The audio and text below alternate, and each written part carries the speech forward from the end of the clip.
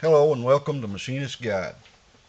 In this video I'm going to show you how to remove your drill chuck from a machine tool that uses a Morse taper as a mounting device.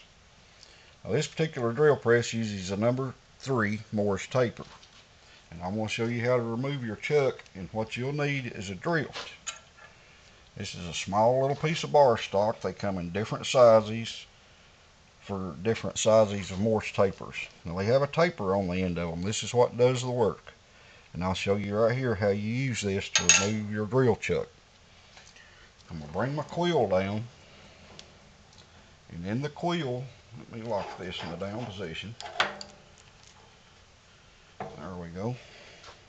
In the quill you'll notice a slot.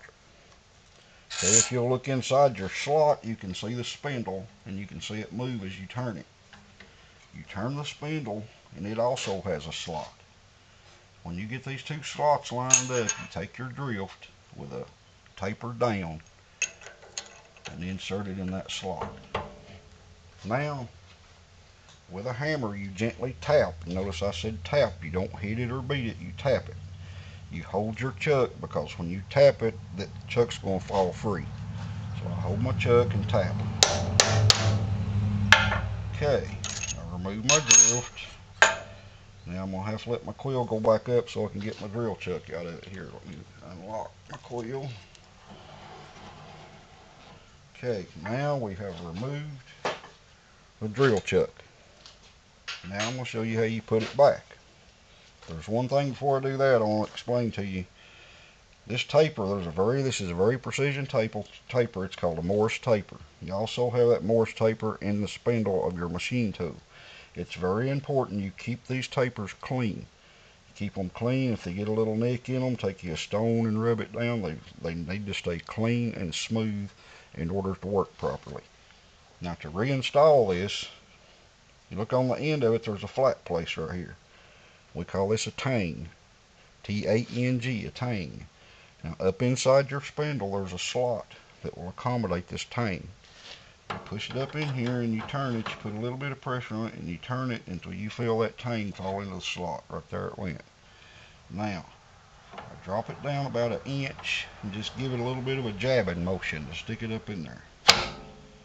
Alright, now she's sort of right now semi-locked. It's not ready to drill, but it's in there pretty good.